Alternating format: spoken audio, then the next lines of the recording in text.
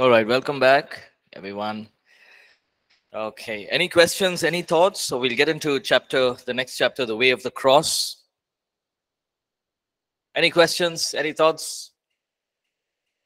Okay, let's get into the way of the cross. Now, how does the cross, we did this in lifestyle evangelism, so we'll just go quickly and we'll see how much we can finish. How does the cross affect our lives, our everyday lives? Right? How does it affect us? Galatians 5:11, and if I still preach circumcision, why do I still suffer persecution? Now the offense of the cross is ceased. Galatians 6:12. As many as desire to make a good showing in the flesh, these would compel you to be circumcised, only that they may not suffer persecution for the cross of Christ. So the cross is a place of offense, right? When I say offense, what does it mean? It's a place where not everyone are going to, accept you. There's acceptance, there's offense, right? If I say something, you may either accept it or take it as an offense, right? For example, somebody comes and says, "Hey, why are you not reading your word every day?" Example, you can take it as an offense, or you can take it as an acceptance, something that you accept. Yes, it's something that I must do. But when you and I share the message of the cross, it is an offense to people. Why? It's not a good. Paul is saying here, if I still preach circumcision, why am I being persecuted? If I say, go to the temple, do your sacrifice, be circumcised, follow the 10 commandments, everyone will be happy. That's what I was doing before. But the moment I started preaching about the cross, it was an offense. People, no, will not accept this. We will not accept this as the Messiah. The Jews themselves started, persecuting Paul. So there will be offense. But as believers, you and I, when we know the cross, when we know the price that was paid, we will gladly move on. We will gladly do what he wants us to do. Is it an offense? Yes. Yesterday I was sharing with the second years. When I was working in the corporate sector, right? I just became a believer. So I wanted to, share the gospel with people, and I began to do that, right? And start small prayer fellowship and all of those things. But people would ridicule and mock, right? Very badly. They would mock. They would, every time they would see me, they would just go away. All of those things were there. And after about 2 years, when I was leaving the company, I was getting ready to join Bible College. It was my, they have a farewell, right? So the team said, we'll have a farewell for Paul. I was surprised that they wanted a farewell for me, because they didn't really like me. Of the things that I wouldn't drink, I wouldn't smoke, they'll go for the parties, I will just be standing there. Or sometimes I won't even go for those parties. Every time they would, if people are gossiping, I would just walk away. If people are backbiting the managers and all, I would just say, hey, I don't want to talk about it.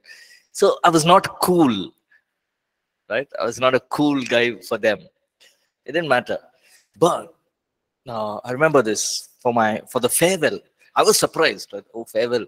So when I went, 170 odd people came for the farewell. So what? And then they told me this, my manager, my team leader, and my manager came up to me and said, Paul, when assistant managers, when people of higher positions, when they are leaving the company, they've been here for 10 years, 12 years. When they're leaving the company, 20 people come and stand. Till now, nobody has had a farewell with so many people. What did you do? You have done something in this company in 2 years. I said, I've done nothing, because all I've done was when people, nothing. I've not done anything.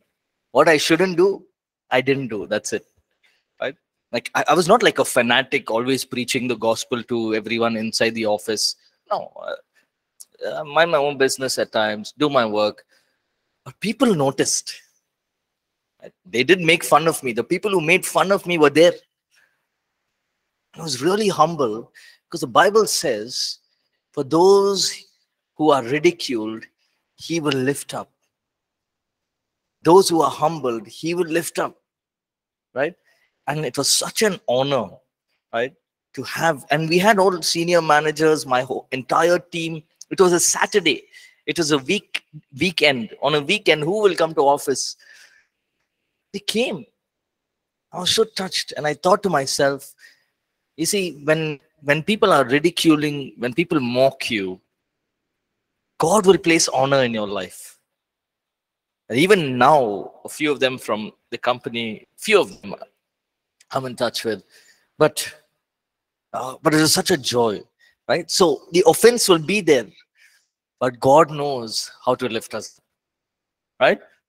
So remember, when you are sharing the gospel, sharing the message of the cross, it's an offense, but God will work through us. Separation from the world, Galatians 6:14. But God forbid that I should boast except in the cross of our Lord Jesus Christ, by whom the world has been crucified to me and I to the world. Right? So what is Paul saying? The cross of Christ is also used in scripture for the life which is the result of faith in Christ. Paul is saying here, God forbid that I boast in anything except the cross of Jesus Christ. He's saying, I don't want to boast in anything that I have. Do I have wisdom? Do I know the old covenant in and out? Yes. But God forbid that I boast all of that the cross of Jesus Christ has made no effect. And he goes on, by whom the world has been crucified to me and I to the world. That means the world is dead to me. You show anything, you bring all the kinds of money, all the kinds of, any kind of luxuries of this world. Apostle Paul is saying, it's dead to me because I'm crucified with Christ. It's no longer I live, it is Christ living in me. And he goes on to say, the world has been crucified to me. Nothing in this world attracts me. That's what Paul is saying. Nothing in this world attracts me. Now, this is a very difficult place to be in, right? Nothing in this world attracts me, but only one thing probably attracts me, that is to bring people to the Lord Jesus, to build the work of the ministry, right? And he says this, that when we are crucified, there is a separation from the world. We're separated. The worldly things will want these 10 things. We will want these 10 things. So, for example, you take somebody from another faith, right? Or a person who's living a worldly life. Give them a paper. And you take a believer. You give them a paper. And you make them write down 5 things you want from this world. Right? So, both of them write it down. It will be almost the opposite. It better be almost the opposite. This one will say, I want the biggest, I want $1 million. This one will say, I want a church with 1,000 people. The thinking itself is different. Why? Because one is thinking of the world, one is thinking of the spirit. One is thinking of the natural, one is thinking of that of the spiritual. The cross, through the cross, we fellowship of his sufferings. Colossians 1:24-26. I now rejoice in my sufferings for you and fill up in my flesh what is lacking in the afflictions of Christ for the sake of his body, which is the church, of which I became a minister according to the stewardship from God, which was given to me for you to fulfill the word of God, the mystery which was hidden from ages and from generations, but now has been revealed to his saints. Verse 24 is wonderful, right? I now rejoice in my sufferings for you. I rejoice in my sufferings and fill up in my flesh what is lacking in the afflictions of Christ, which is his body. Right? So you and I fellowship in his sufferings. When we look at the persecuted churches all across our nation, what are they doing? They are rejoicing in sufferings. Rejoicing in sufferings. The that remember I mentioned to you about how the church is growing in North India. So there's this one video, and somebody shared it to me. I don't remember who, but in the video, we will wipe out Christianity. We will destroy it. Right? In Hindi, he's saying we will destroy Christianity. And the guy, the believer and this is like the local, I think it was Punjab, so the local news there. So maybe everyone watching, he's laughing in the interview. He's laughing and he's saying, past 2000 years they're trying to do that. It's not going to happen. The more the church will grow. Before, he's giving full statistics and all like in the video. Before, there was probably not even 1% of Christians now in this place, in the state of Punjab. Now we are 35%. So how can you say that you will wipe it out? Many people will try. The church is only going to grow. Miracles will happen. You like it or not, it's going to grow. What you'll do, you'll put me to prison. That's okay. And he's he's debating with that interviewer. And the interviewer is getting angry. He's saying, we'll call the police now. He's saying, call. I'm here only. We're all here. Right? You see, you'll go to jail, then put me into jail. If you put me to jail, doesn't mean the church will stop. And he's on fire. Right? And it's so wonderful to see those interviews. That person, I don't know what happened to the interviewer, but the video just stopped. I think they just stopped the video because it was too much for them to handle. Right? We fellowship in his sufferings. Hey, you put me into jail, you do whatever you want.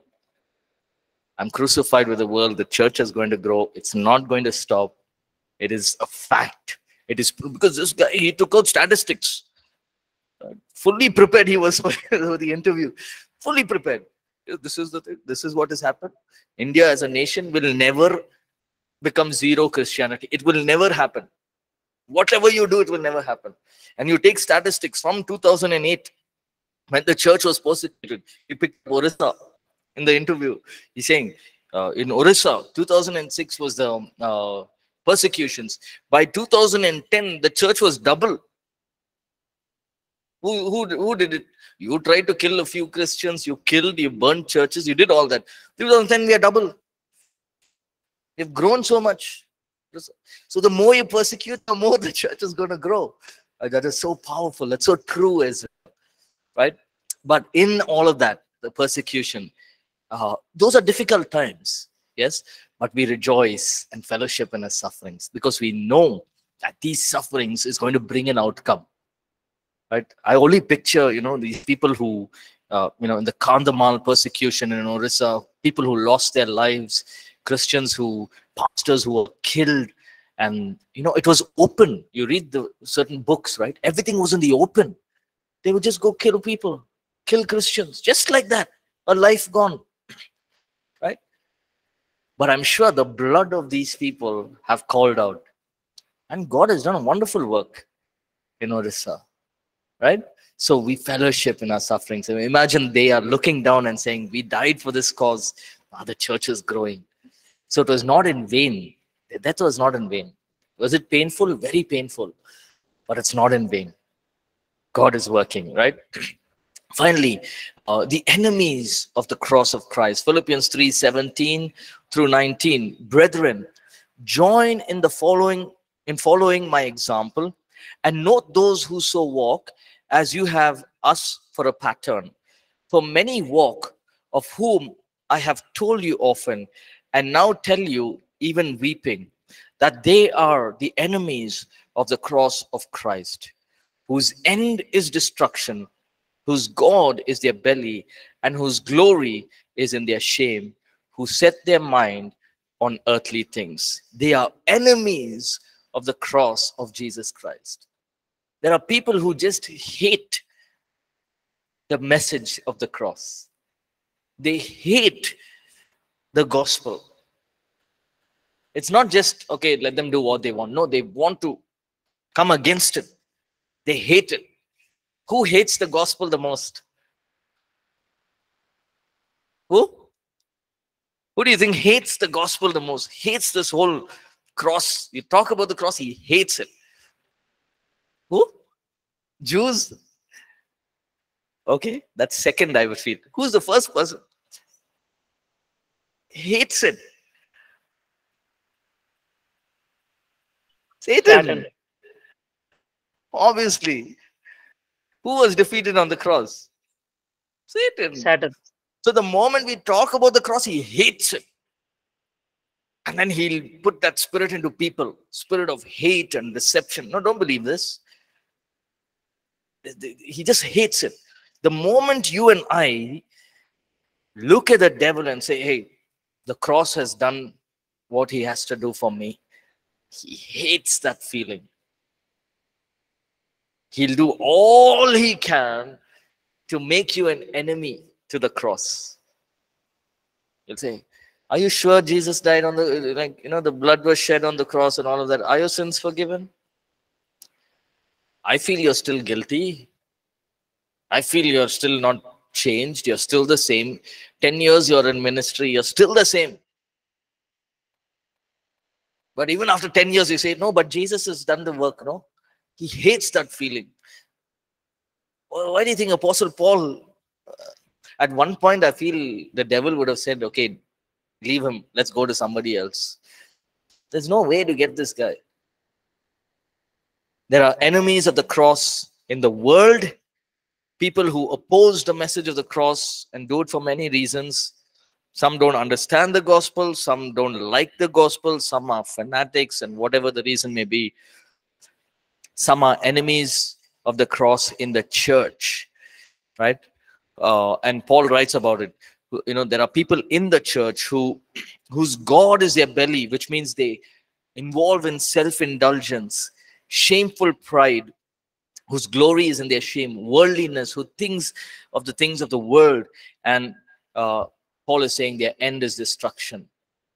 If you read the epistle of 1 Corinthians, which you will learn in the final year, in 1 Corinthians, Paul is rebuking the church. The entire letter, almost the entire letter, he's just telling them, what are y'all doing? Right? Y'all are believers. Y'all are flowing in the gifts of the Spirit. You have prophecy, word of knowledge, all the gifts you have. But there's separation. I will follow Paul. I will follow Apollos.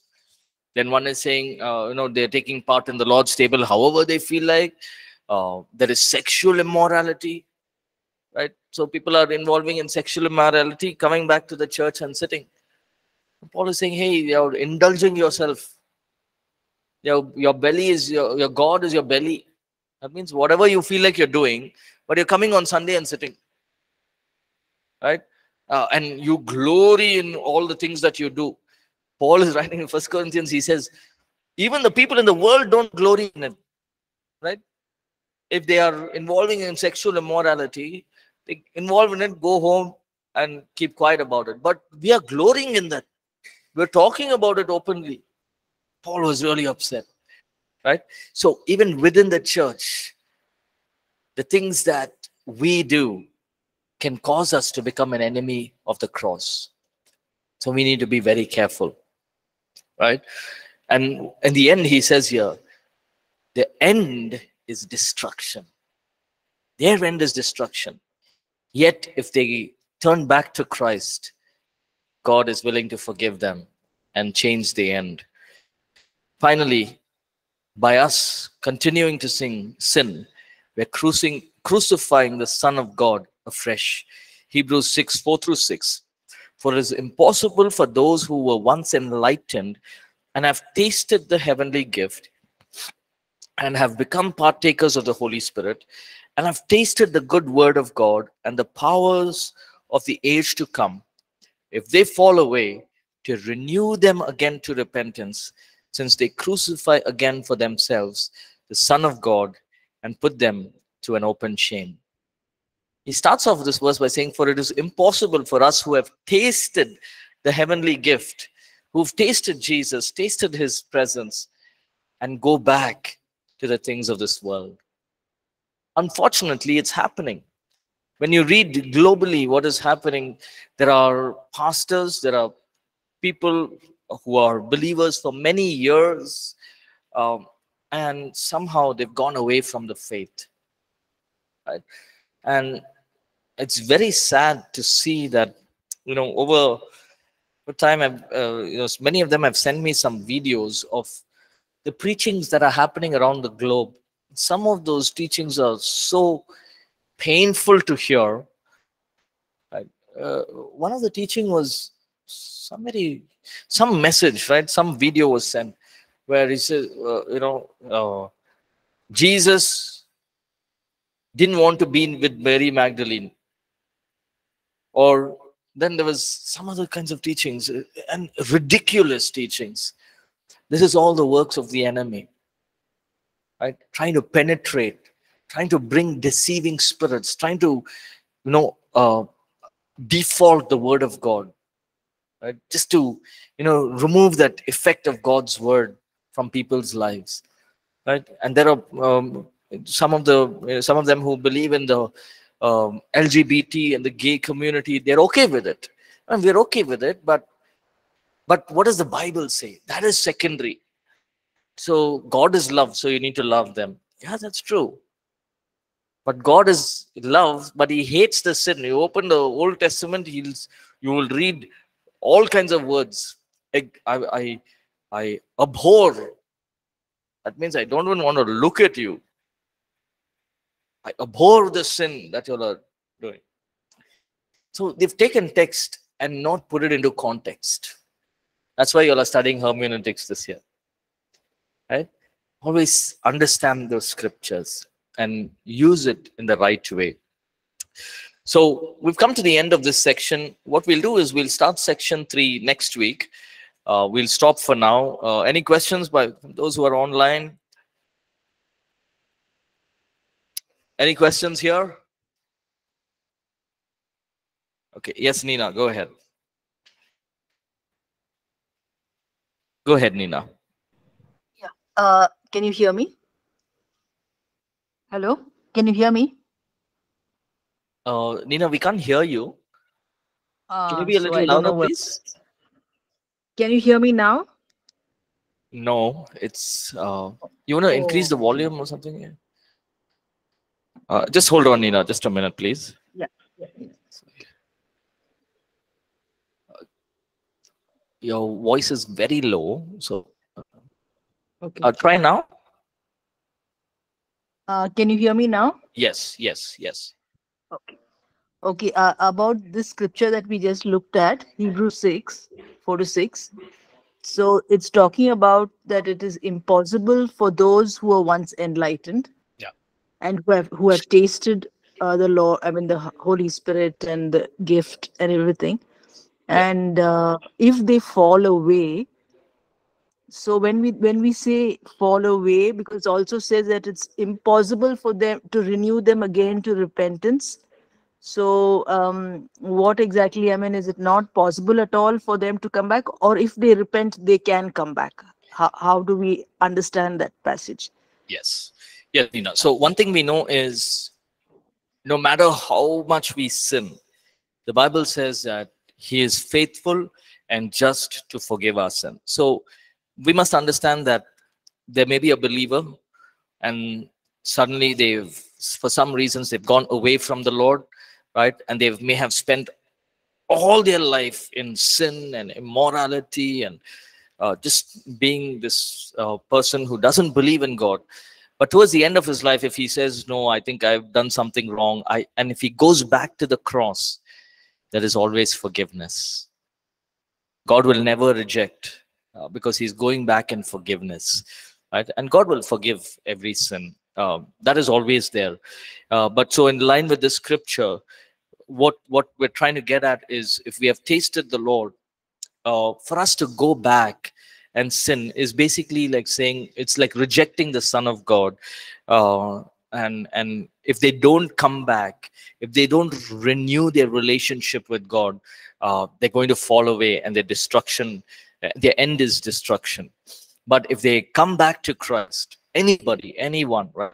They may be the worst criminals or murderers, but if they come back to the cross, they find forgiveness. So that's always there. Yeah.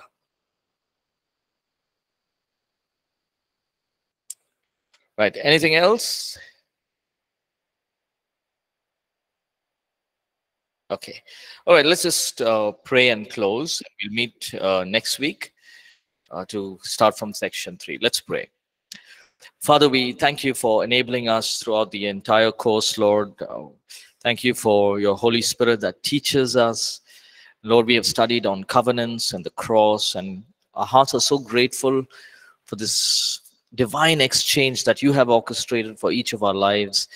Pray, God, that you will teach us, you will lead us, you will empower each one of us to walk this life that you have given us, Lord, with the authority, the power of your Holy Spirit, Lord. We commit each one of us into your hands, Lord. We pray, God, that your Holy Spirit will empower us to fulfill everything that you have called us to do.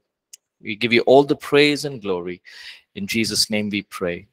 Amen. Amen.